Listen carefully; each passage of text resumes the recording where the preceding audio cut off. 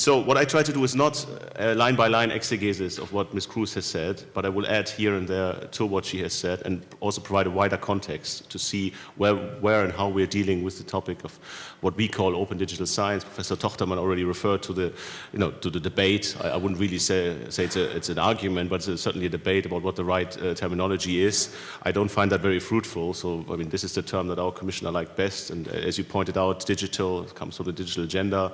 Open, we are across a lot of policy areas, and so this seemed like a perfect fit. But we are, of course, discussing with our colleagues as well who deal with this under different names. So, first of all, in keeping with good practices of open digital science, this presentation is already online, so maybe you cannot verify everything that's in it, but at least you can have another look and maybe go from there to the sources, as it were, of what I'm going to tell you. I also should, well, here you find me. If you Google me or go to Twitter or to my page at the European Commission, there's also my email address and phone number there in case you want to send a message. I can only invite you to be in contact if there are any issues. We try to be very uncomplicated and non-bureaucratic in responding to that quickly. So it's not a black hole into which any of your messages would vanish over there. I should also stress that I'm speaking in a personal capacity. I have to do that. The only people who don't speak in a personal capacity for the Commission are official spokesmen, and they normally don't go to conferences, or President Barroso himself, who also doesn't go to so many conferences. So you only hear me speaking, but you can be very sure that lots of what I'm telling you, actually, I would claim everything is covered by official policy of our institution. Why is the Commission interested in this whole exercise? Previous speaker already referred to various initiatives, specifically in Germany, but of course it's an international endeavor, and the Commission as a policymaker is of course very interested in seeing those developments. We also, as was mentioned already, fund a lot of research, so it's a very practical question for us as a funder too, how to deal with those things. And we are also building infrastructures, and as Neelie just pointed out, infrastructure is an important element of this whole equation, not just because people use services that other people have built for other purposes and then make them their own for their own purposes, but also because there are more specific infrastructure needs and requirements that we try to fulfill at the European level by, in most instances, federating what's happening at national level so that really researchers and research as such doesn't have to stop at borders anymore. There's a complicated institutional setting, of course, in the European Union. Every time it comes to legally binding instruments, Neelie mentioned open access requirements in Horizon 2020. This is actually a law by now, and it took a long time to become a law because these two stern-looking institutions here had their say on it for almost 2 years. They were debating about this, and obviously the member states themselves as such, so not as part of the council, but each one on their own, also play a role in this because they have their own research funding, which by the way is 90% of public research funding in Europe, 90% member states, 10% EU. It just looks like a big bucket because it's one bucket, but it's actually the smallest part. And what we try to do is really to support those initiatives, especially in the infrastructure area, that connect what goes on elsewhere and try to push others to use their funds and their opportunities to go into the right directions too. To give the whole thing a face, albeit a gray face, this is the Commission. It's a bit smaller than it is now because they're just 27 if you manage to count this fast. But the two important ones are this one, who's the Science Commissioner, Ms. Gagan-Quinn from Ireland, whose main product in the commission that's ongoing was something we call the flagship initiative on Innovation Union. This is basically the innovation research policy framework document, out of which then Horizon 2020 grew as a proposal and then as a legislative debate and now as a law. And back then, that was in 2010, she already, and her people in the Innovation Union had to say these things about open access specifically, which was kind of the focal aspect that was very prominent at the debate, in debates at the time. But of course, it is in a way, it's just the entrance for the whole open science discussion, because many of these things you don't need to put in a law. It's simply that by doing things and by supporting the right things as a funder, you have an impact on how it develops. Then Neelie, you just saw her. She's the Commissioner for digital stuff, and that's a lot. It's not just research. There's also the whole telecommunications side of it, telecommunications market, telecom regulation. We liberated the telecom market, but that means that there is now quite hard regulation. We have agencies in every country dealing with this. We have the Commission who has an oversight role. That is her remit too. She's also dealing with internet governance, so complicated questions about who actually controls the internet, what are the future developments there, how does it relate to science, international relations in digital stuff, and so on. In the digital agenda, also 2010, we already also referred to open access, and then that was really a process, and starting 2010, going to the first green paper on Horizon 2020, on what would become the new framework program, to the proposal, and through the whole time, this was one of the strands that Neelie personally was very supportive of. If you look a bit into the archives, you see herself addressing the issue on various occasions in no unclear terms.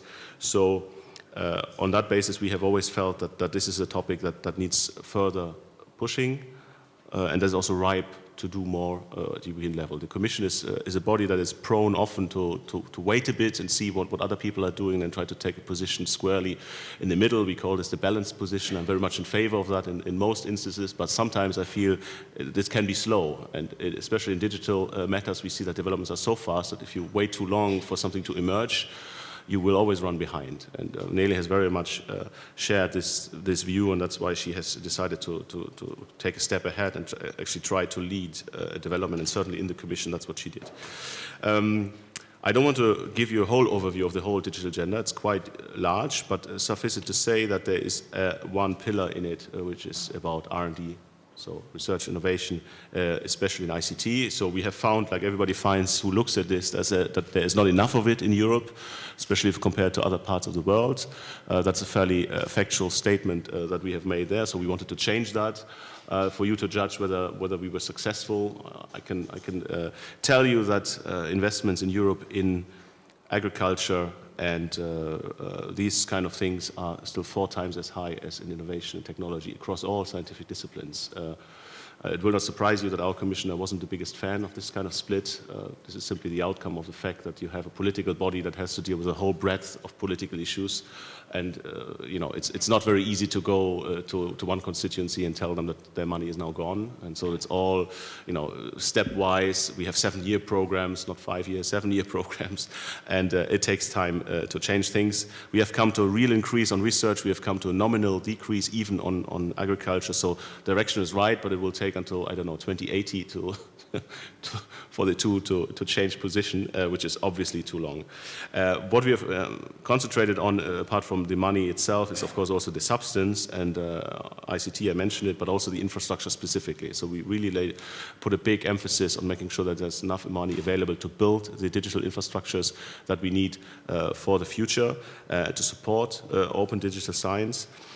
Starting from a general perspective of pooling of resources, we want the member state resources to go into the same direction as the European resources. We use the European resources to make them go into this direction if we are successful, and we are in some areas. So that was really the plan, 2010. And obviously all what I'm going to tell you now about the digital science policy, you can find in Nuce already in that document. Now, Horizon 2020, it was mentioned for those for whom this is not their daily bread. Just a quick run through. We have a new structure. There are 3 pillars. One is called scientific excellence. There you have the European Research Council. Many of you will be familiar with that. We have also a lot of ICT components in there, specifically all the research infrastructures, including e-infrastructures. We have high-performance computing, the high-performance computing initiative. We have future and emerging technologies, which is also a very ICT-prone topic, because some of you may have seen the Human Brain Project as one of the flagships that we fund there, and this is, of course, a very, very computer-heavy exercise. Competitiveness, that's basically all from the ICT perspective, all the geeky stuff, robotics, chips, all of those things that need to be there where European industry either exists or still exists or wants to exist in the future. There's also space research there, and really the stuff that you can touch. And then on societal challenges, this is the major novelty in terms of structure for Horizon 2020. We try to address the question along their societal important. So you go and say, well, health is an issue, climate is an issue, what do we do about it? So it's applied research, but with a very strong focus for horizontal connections. So it's really, the aim is not to spend into all directions, but to make sure that the investments that we do in hardware, for example, or in the infrastructure, indeed, contribute to the solving of the societal challenge issues. It's 1/3 more or less for each of these pillars. ICT is about 20 million of overall 80 billion euros. That's the size of this program. It has been finally agreed last December, and the first calls have been published. They are online as we speak. The first deadlines are in April, so if anybody of you feels motivated to take a shot at that, it is still possible. Some of these deadlines are also longer, until the mid-end of the year. In September, I think there are many deadlines in September.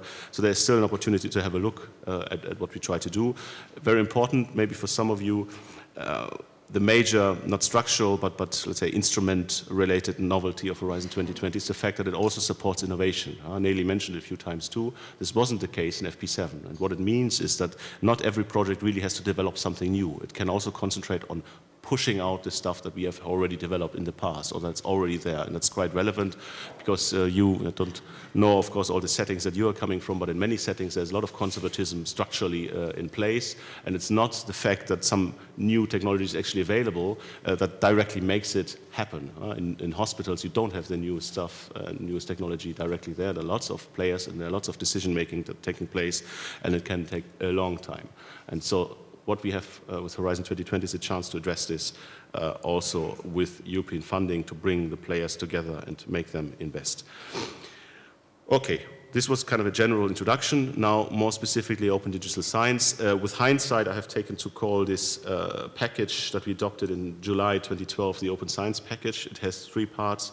One of them was explaining what we're going to do for open science. So it's basically about data and information and its availability. So it explained the future open access policies that the Commission intended to take. So it's basically explained Horizon 2020, what we wanted to do in there. The recommendation takes this up and it recommends officially to member states to think about those issues, to get policies in place for data as well. It's also about archiving, preservation, access, and so on. And the third part, the European Research Area, that is a policy area of the treaty, so it's a goal of the European Union to create a European Research Area. At this time, the Commission has not decided to make this a legal instrument, like a directive or regulation, but they have taken a more voluntarist approach with partnering with science organizations, Science Europe and a number of others who speak for their partners and their members and have taken on certain commitments. One of them is also open access, but it's also about exchange of researchers and so on. And we have a chapter in there which is called the Digital Era. And this is really about providing the tools and the infrastructures that allow the researchers to not only move physically to another place and to be working there with their partners in another country, but also doing it virtually from their own home station to provide the tools and opportunities to really do that. This happened amid a broad discussion of stakeholders. Our commissioner was in Rome in April the same year where the ALEA organization, so all the European Academies of Science and Humanities, presented her with their paper on open science, which of course we read very attentively. There's another one quite famous, the paper from the Royal Society in the UK, Science as an Open Enterprise, also a major let's say inspiration for what we formulated as a policy after all. So this is kind of the major setting. Then there's also a wider digital policy context, which stems from the digital agenda and other developments. I just very quickly run through so that you see the kind of world that we are sitting in when trying to push forward the digital science agenda. So there is something called the data protection reform. I think especially in Germany it's difficult to not know about this because the newspapers and the media are quite regularly reporting about this. It is also an important initiative. Our commissioner was one of 2 commissioners who proposed this reform, and of course the major challenge there is to deal with data and privacy in the 21st century in a world that has an internet, that has ubiquitous connectivity, that has people running around with sensors in their pockets. This has been tabled 2012. It's still being debated because member states don't want the same thing as parliamentarians, and there's a classical political fight going on. We have a high-performance computing strategy. There are the main goals in 2 sentences. 1, stimulate know-how and capacity in Europe to provide this kind of technology, to stimulate the uptake and use of this technology by researchers, but also of the wider community, SMEs, industry, and so on. We are also pooling resources there, member states putting together their money to build and to acquire top tier 0 machines, so in the top 10 of the rankings of high-performance computing in the world every 1 or 2 years. We're speaking hundreds of millions of euros here, so it's not an easy one that many EU member states could do on their own. So that a partnering approach is quite important. Cloud computing, this is again an industrial strategy. What we try to get there is to have a faster adoption of this new technology inside all companies in the economy who use IT, simply with the argument in mind that this will mean a productivity gain, and if they don't gain this productivity but their competitors in other parts of the world do, it means a net loss for them, so a loss in competitiveness. This is the main goal of this. Obviously it's also relevant for science because we are talking about a technical trend here, and this technical trend doesn't stop at business doors. In fact, we are funding a project of a very large science organization, EMBL is in there, CERN is in there, European Space Agency, who have their own data needs, who create lots of data on a daily basis, and they need to deal with this. They have built systems in the past, set up or based on public sector infrastructure. The European Grid Initiative, for some of you who have been active in this field, may come to mind. But these companies and organizations have realized that they cannot achieve the agility and flexibility needed for those infrastructures only from public investment, because it means some university or some institute somewhere building a huge machine for them to keep pushing the bits towards that machine, and that's not always evident and automatically happening, especially not in time of a financial crisis. And that's why this cloud computing strategy is a relevant one, because our partners, organizations in the science area are also going to that side. We're trying to build a single market for telecoms in Europe. It's quite amazing today. You can travel to most countries in the EU without ever stopping or showing your passport or doing any of those classical border-related things. But you cannot do many things online in this way because the rules are different. Especially you cannot provide telecom services across borders today. We have really fragmented market, and our commissioner has tabled a package last year to address that, which is also relevant because if you talk data and we talk access to data, use of data, analysis of data across borders. We are not only talking about making copies and sending them to all kinds of places, we're also talking about you accessing data which is elsewhere, dealing with this data. So it's about transmission of data, access across borders. We had the European Council. For those that don't know, that's the grouping of European heads of state and government who meet three times a year more or less. Meeting in October last year, and they have quite explicit language about the potential of cloud technologies, big data and others. We have decided, our commission has decided to go back to the council and explain what we are already doing to address this issue. Many of the things that I'm telling you now are part of this overall picture, but there will be some others. So we are actually working on an initiative there for the next half year. And there's something we call the digital single market, which is a wider package of elements that we try to address in the future. And there are things in there, for example, tax regimes are different for online, offline goods in various countries. People don't know when they buy music online or video, for example, whether they can actually watch it in the place that they are living, so that they can access it, but it's unclear what happens if they themselves then with this video in their pocket cross a border. All these questions are there and they hold back the development of this market. So this is the wider policy context. Now, open digital science in the Commission, Mr. Tochtermann already mentioned there is a public consultation in preparation, and actually this is quite a new development because in the meantime, briefly, sounds were that there would be no public consultation. Right now we are again preparing something, and what I'm trying to give you on the next few slides before ending this talk is a little bit of an overview. Of course it's speculation because we're talking about the future, about what is going to be covered in there. So what is our perspective? What are we looking at explicitly when we want to address open digital science as a matter of policy? And of course this is about better tools. Infrastructure, I mentioned it variously already, is about better data and more data. That's where the whole open access policy comes into play, of course related to infrastructures, because we can only do open access because we have networks, we have repositories, we have the technology for people to actually access it afterwards. There's also something called open data, which is relevant here. So this is data which can also become the subject of scientific work. So you can analyze this data, you can do things with this data, but the data itself doesn't stem from scientific activity, because it stems from the public sector activity. We're talking about geospatial data here, for example. We're talking about finance data, transport information, all of these things that the public sector in the course of its work generates, but which themselves are a treasure trove of information that also will become relevant for the work of the scientist. We look at better uses of data. You already mentioned the challenge of evaluating research activity in the 21st century. Ms. Kroes also mentioned a few items there. So this is let's say, a field that we look at. There the question is mainly what are the main levers that we can use to go in the right direction, to make progress. And then bringing, in a way, all of these things together, and I liked it also in your talk, the citizen science, of course, a very relevant thing, and not only for all the reasons that you mentioned and that I think stem or are visible from this overview here, but also because politically, this is what counts nowadays. And we are discussing huge amounts of money that go to various countries in Europe to save banks, for example. There's a lot of debate going on there, and the arguments are not always, let's say, bought by everyone or felt to be convincing. And with science, it's a bit the same, especially as we have seen in the crisis, some countries have actually cut their expenditure in this area. And so you need to justify if you spend money on these fields. And citizen science, I think, is one positive avenue identified to go there and make this real, and not just a speech, but really provide the opportunities for more people to become involved.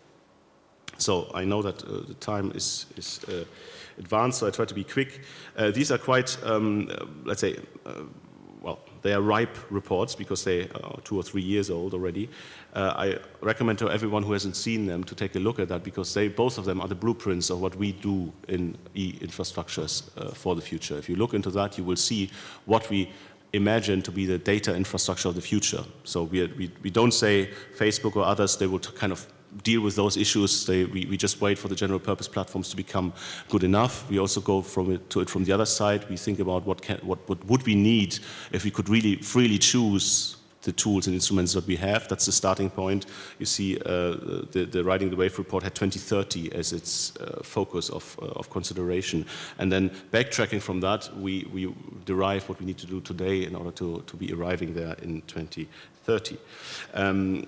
This is a complicated slide. What you should get from that is only our view of the world, in the sense that there are layers of important things that are happening. We're looking at the services, high-performance computing. I mentioned open access infrastructure, the data infrastructure. It's kind of underlying, enabling infrastructure. And then on the top of that, you have the researchers that actually work in this area, that need to assemble their own workspaces. That's what VRE stands for, Virtual Research Environment.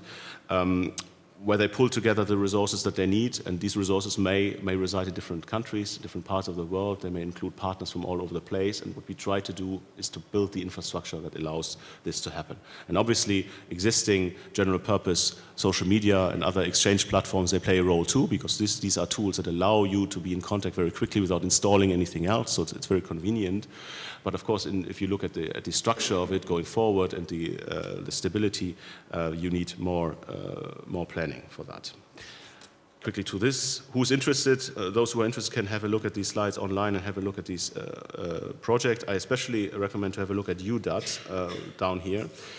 This is a European project to build a European data infrastructure. Lots of partners in there, including Germany.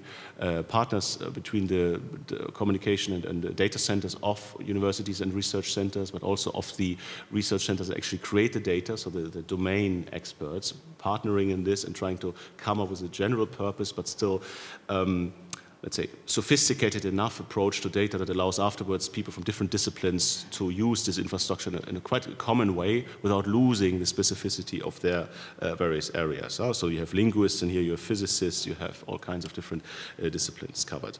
I don't go through this. Have a look. This is the currently open call for proposals, and you see here, especially in the e-infrastructures part, lots of things here which are related to data processing here, research data, virtual infrastructures, the high-performance computing, open access infrastructure, many interesting things that directly relate to open digital science. Here I can jump over because we have another talk tomorrow. You already mentioned that, where you get much more detail. I would only just say that, again, here our commissioner decided to set very ambitious goals. I think we are in a good way to reach those goals, and you know, it was a lot of work in the last few years, but now it is about implementation. So now it's about everyone who is in the European project. They will be explained by some what the rules are, and we hope, of course, that those rules will make a difference in behavior. And it's not just about requirements, it's also about incentives, obviously. So this I leave for my colleague for tomorrow. Open data, yeah, well, here you see a word cloud. Why open data is important also as a political topic. It's about transparency, it's about fairness, it's about taxpayer-generated data. It all belongs to us already, but it's sitting over there in the public administrations, and they, first of all, they don't know what it is. Secondly, they don't really like to share it because they're afraid that we may then ask questions. And certainly, there are also things in there which could be very useful for not just science and society, but also for the economy. It's a very basic argument here that we are running, but it's quite a clear principle that we set out a number of years ago, just alongside the open access policies. So there we have legislation in place, the Public Sector Reuse Directive, which complements member states' activities and initiatives. We also push out EU data, so if there's stuff in the Commission that you think should be online and you don't have it, just ask for it, because we have a policy that basically says the answer needs to be yes.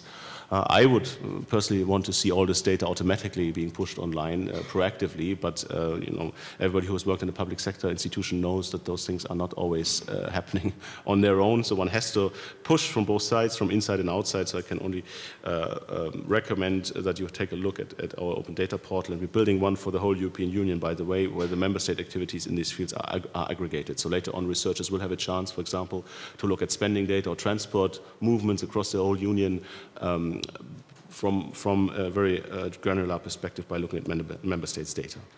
Altmetrics. So here I'm really in an area for speculation, because I cannot foresee what will come out of this policy work that we are going to do. But certainly there's the question about measuring the use and impact of publications. There's the question what this would mean for journals. Will we see no journals in the future, or a new type of journal? How does it relate to the evaluation of researchers? Because there, of course, the publication is one element, but there are many others. You already mentioned it. We, for example, are very keen on data publications, so that people that publish their data, because it implies curation of the data and clean metadata, useful metadata, that there's also a reward linked to that, so that scientists, not after publishing an article, then just let it fall down, go to the next article, and all the good stuff that is in there, it's then lost because other people cannot build on it. By the way, it's of course also relevant for replicating research and for honesty in research. There have been recent cases, of course, where it would have been quite relevant to know the data underlying publications for checking. And then there's also something you already mentioned, electronic publishing, new models for publishing. In the wake of all these open access policies, of course, publishers come to us and are wondering what the future will look like, what we're going to do there. There are people that have new models of how to do open access publishing in a way that allows them to keep doing their business, but allows us to reach the open access goals, and in the middle make it easy for the researcher. They come and want information and want to work together, so there will be an activity there. And data publications I already mentioned. Final point, citizen science. This is really a huge field, and I'm not sure that any initiative this year or next year will exhaust it. But of course, it's a start to go there. It is about influencing the goals. So if you have a buy-in as to what the money is spent for, you're tied more to the outcomes than if somebody else decides. It's always easier to criticize if you have not been in the boat yourself. And this is really a long-term issue, because science, as we do today, it often still works to play the card of the expert. But it will not work forever. We've seen it in other areas, so it's important to prepare for that. Today, we also, every one of us, collecting data, whether we know it or not. We all have smartphones in our pockets, so we are basically sensors. The only question is whether this data is actually shared with our knowledge, against our will. There will a lot of work have to be done to make that, to create the trust in this area. But if that's successful. I think there's a lot of potential in there. We also know already these appliances and applications of what I call crowd science. So many eyeballs looking at the same thing, finding craters on the moon or finding extraterrestrials in the radio data. There are examples of that already in the past. I think we will see more of that. And then there are things like the quantified stuff where people actually add more sensors to themselves. Recently, for the Germans, among you may have seen there was a debate in the Frankfurter Allgemeine Zeitung because Mr. Schirmacher, the editor, did take objected against our commissioner having an armband that measures her steps every day. Well, you saw her, she's 72 years old, so she needs to do something for her health, as we all have to, I think. And so he was very critical of her doing this, but I think this is completely the wrong view, because what this makes, it replaces lots of costs that would come later, lots of costs associated with using and visiting doctors. It can make yourself, empower yourself to help yourself in many interesting ways, and we think this is a very important development. Of course, again, it needs a frame. And final point from me, because I'm also working right now at the Big Data initiative that I mentioned earlier, political initiative in the area of big data.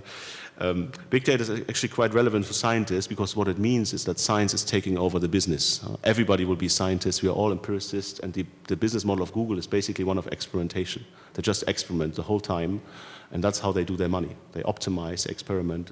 This used to be the domain for scientists, and if you came to the business world, it was a bit more rule-based and rules of thumb and so on. This is changing, it's very relevant. I think it's a huge chance for scientists and those that know about how these things work. I jumped these questions, just let me tell you that we are indeed working on preparing a consultation. I can't tell you now what the title of it will be, whether it will be Science 2.0 or ODS or some other word, but there will be one. Our commissioner very much wants it. We are working together, DG Connect and DG Research, on it. It's a pity that the colleagues that were announced to speak this morning couldn't come in the end, because it would be important to really show also the world that the Commission is really working together on this with one voice to drive this important topic forward, and I'm very optimistic for the future there.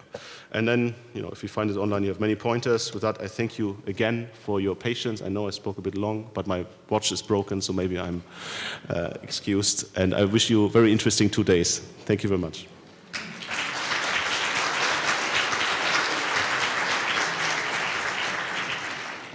Okay, thank you very much. Maybe there are questions to Mr. Buhr. I would think we have time for 1 or 2 questions. Otherwise, you will be staying for the next 2 days with us or leaving tonight? The whole time in the room, but he will be here, so okay. Yes. I was wondering, when listening to Neelie Kroes, how does she know all those insights that are? How does she know indeed all those insights that are not really aware to or most of the scientific community itself? So what kind of background research are you doing to create this kind of program and forecast? Which is very convincing to me, actually. Well, I have a number of colleagues, a few hundred actually. Not all of them are working on this, but they're smart people. They look at what happens around them. And so you have experts in this area who have followed this from some time. We had in 2009 already a policy initiative called e-science at the time. So very much there's a focus on the digital, the impact of digital.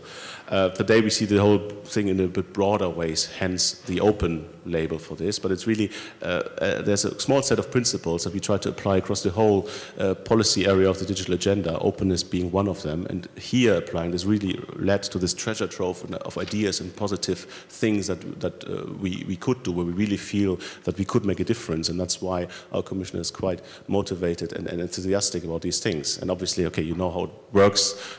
Politicians have collaborators who try to prepare stuff for them, and then they check it. And if they're happy with the message, they sit down and record a message. And that's what happened here. And I'm very happy to hear that you find it convincing, because I find it also convincing. So.